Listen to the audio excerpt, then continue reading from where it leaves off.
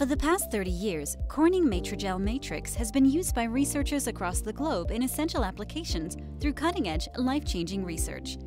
Today, this natural ECM-based hydrogel is among the most widely used in both 2D and 3D cell culture models, and recently climbed over the 10,000 citations mark.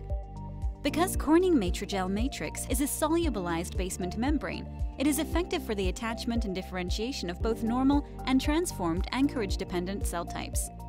In the 30 years since the launch of Matrigel matrix, some recommended methods have developed. These are best practices that anyone can use while working with Matrigel matrix regardless of application. This video covers how to use Matrigel matrix as a thin, non-gelled protein layer to grow cells on.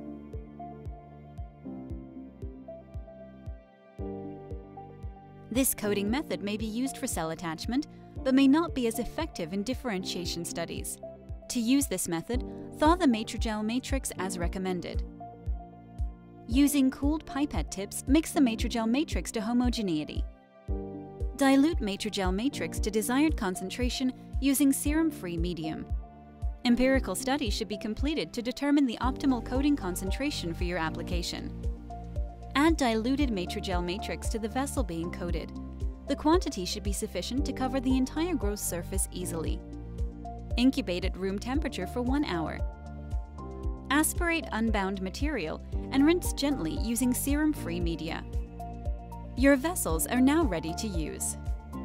For more information on best practices, including coating techniques, please visit the Corning Life Sciences website or our YouTube channel. To learn more about Corning Matrigel matrix and to see our comprehensive cell culture solutions, please visit corning.com/lifesciences.